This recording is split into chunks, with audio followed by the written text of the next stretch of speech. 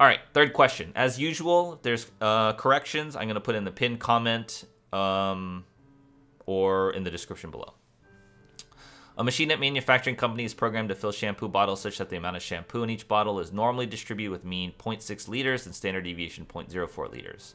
Let the random variable A represent the amount of shampoo in liters that inserted in the bottle by the filling machine. Okay. Bottle is considered to be underfilled if it has less than 0.5. So it's normally distributed. That's an important factor. Less than 0.5 liter. Determine the probability that a randomly selected bottle shampoo will be underfilled. So I want the probability that A is less than 0.5. Okay, and so for normal ones, I always draw a picture. Okay, and I say like, well, the mean is 0.6, standard deviation is 0.04, and I want to put 0.5 over here, and I want the area to the left. So I'm going to use normal CDF.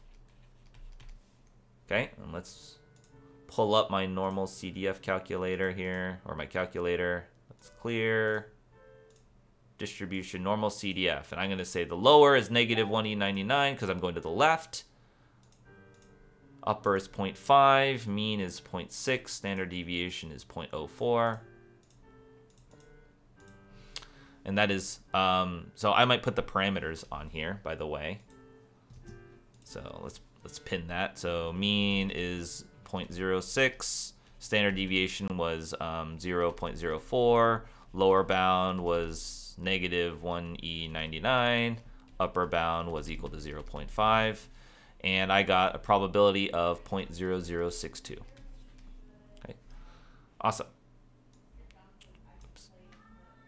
Okay, after the bottles are filled and placed in boxes of 10 bottles per box, and after the bottles are placed in the boxes, several boxes are placed in a crate for shipping in a beauty supply warehouse. The manufacturing company's contract with the beauty supply warehouse states that one box will be randomly selected from a crate.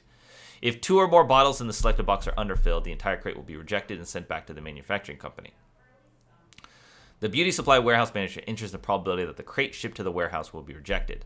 Assume that the amounts of shampoo in the bottles are independent of each other. Okay, so we have 10 bottles in a box, and if I randomly pick a crate and 2 of those 10 bottles or more are underfilled in the entire. So that is, so out of 10 bottles, if 2 or more are underfilled, then we have a problem.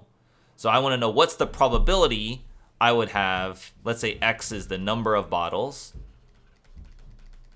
that are underfilled. I want the probability that X is greater than or equal to 2. I want 2 or more bottles that are underfilled. Now, this is a binomial distribution. I would always identify the distribution and say here the number of trials is 10. And the probability that they're underfilled is what we got in the previous one was 0.0062. I got a really small number. Did I do that right? I don't know. That seems really small to me. Let me double check what I put in here.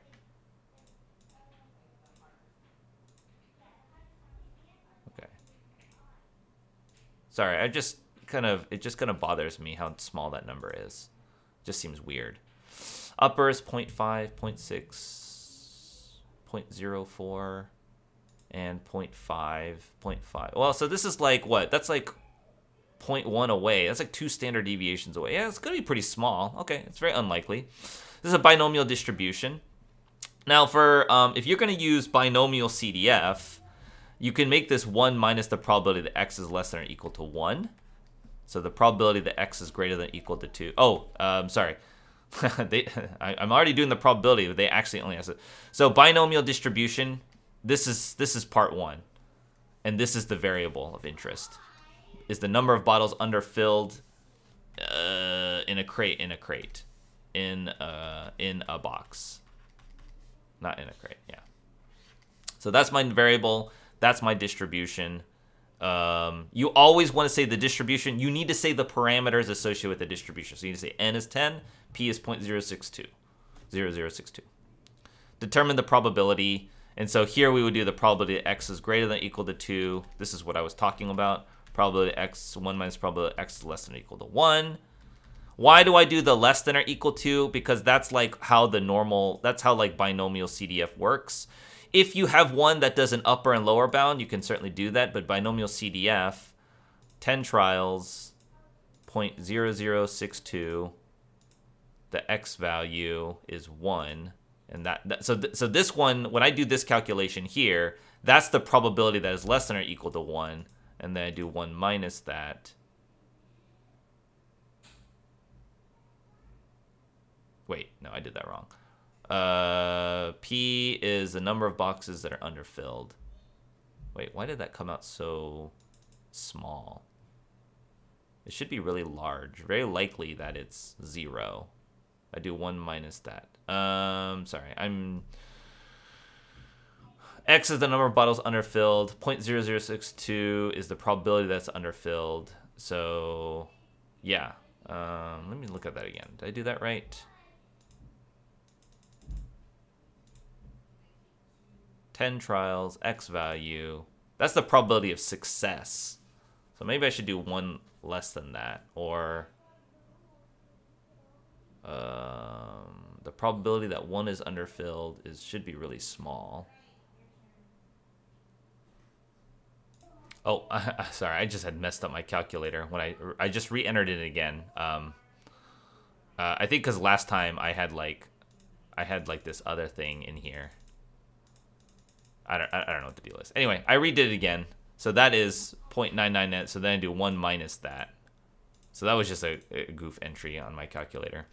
I was going to say that it didn't really make sense. It should have been a really, really low probability because it's very unlikely that they're underfilled. So you want to do 1 minus that because the binomial CDF gives you this one here. So this is the binomial CDF. And so I got 1 minus 0.9983, and that gives me 0.0017. Okay, so that's the probability. Okay. Oh, I didn't write it down here. 0.0017. Okay.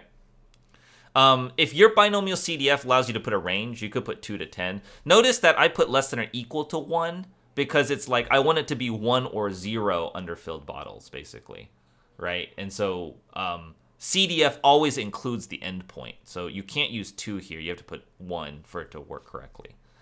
Okay, but if you have a more fancy calculator that gives you a lower bound and upper bound, you could just put 2 and 10 as your lower and upper bound, and that would work also. So to reduce the number of crates rejected by the beauty supply warehouse manager, the manufacturing company is considering adjusting the programming of the filling machine so the amount of shampoo in each bottle is normally distributed with a mean 0.56 liter, standard deviation 0.03 liter.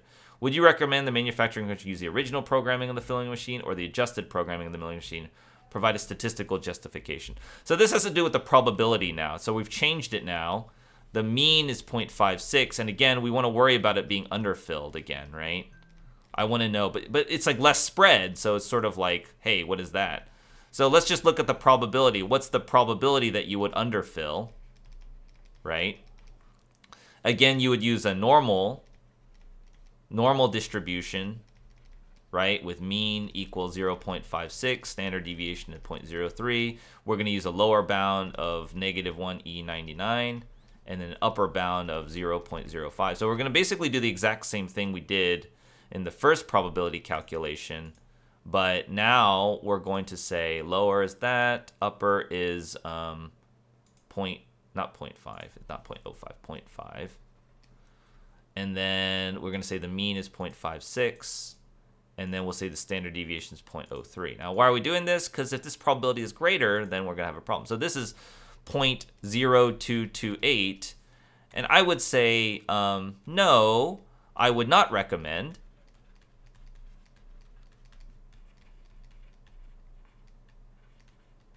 Because the probability of underfilling has increased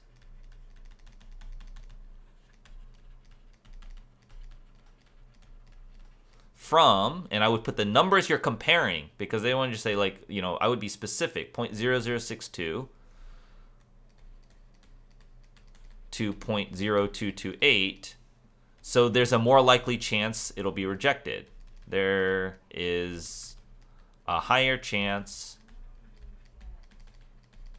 of the shipment being rejected. Okay, so that's all you're really looking at. It's just the higher probability. That's the statistical justification. All right.